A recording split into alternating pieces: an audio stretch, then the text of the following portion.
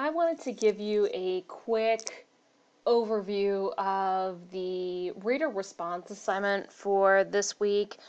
Before you even start the assignment, first thing you gotta do is make sure that you hit File, and then if you're gonna work in Microsoft PowerPoint, you're gonna hit Download as Microsoft PowerPoint, or if you're gonna work in Google Slides, you're gonna make a copy of the entire presentation.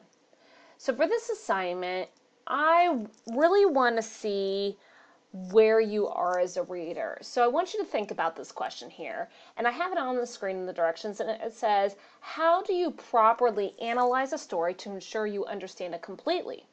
And you have to know the right questions to ask. So if you remember, on the previous module and in that quiz, we briefly started talking about the reading process, and you're going to be expected to apply that as you read a story. So now we're going to review how to analyze a text. So as you read the following story, you will come across a variety of analytical questions, and these questions will be very similar to the same questions you're going to see throughout the entire year. So this is really going to get you prepared for that expectation of the classroom.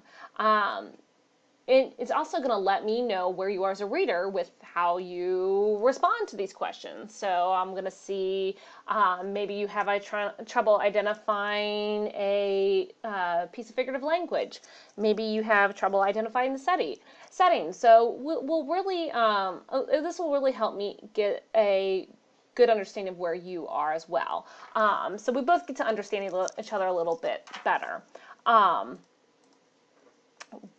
Big hint here, you will see the standard study guide often in this course. If you click on this link right here, it's going to take you to a literary text study guide. On it, you're going to see questions that you should be asking yourself as you are reading. For example, can you summarize the events of the story? Can you identify the main problem the main character is facing? Can you identify the type of conflict? Is it person versus person, maybe person versus society? And then you'll dig deeper, and you'll have to ask those questions about character, author's choices, etc. So save that, because you're going to see that format on quizzes. It's going to be very familiar. It's going to be very parallel to what you see on a study guide. So make sure you think carefully and respond fully as you're completing these questions.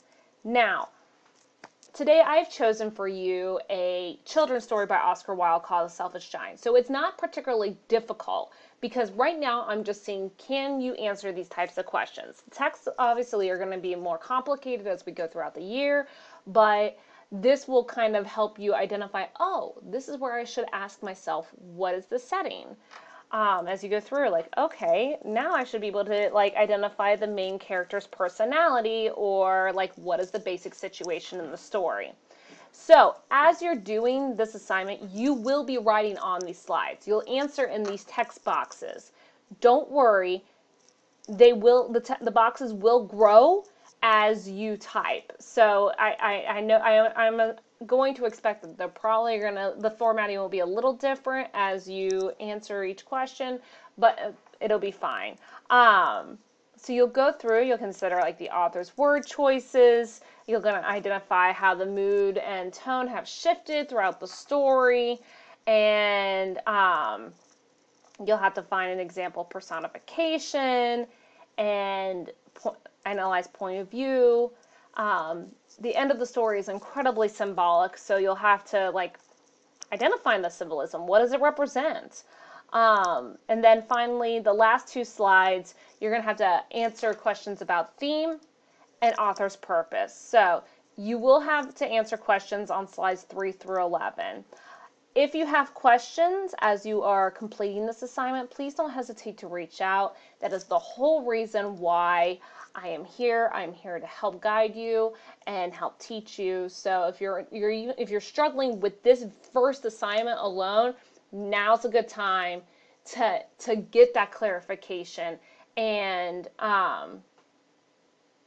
ask those questions, because it's just going to, we're just going to progress quicker as we go throughout the semester, and I want to make sure I'm addressing those issues now so that way you have a richer experience in Brit Lit. All right, thank you so much, and I look forward to reading your responses.